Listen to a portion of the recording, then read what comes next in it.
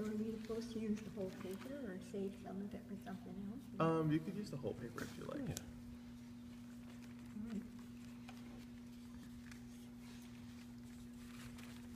Alright. So Dee'dee, if you could just explain again what they're supposed to do? Okay, so right here, we're going to be expressing ourselves with colors. Right now, we'll start with more of a sad kind of feeling. So if we take some colors that represent sadness, and for me, I would think blue represents sadness. So I am thinking of spreading blue paint all over, and even my expression is a little bit sad, you know.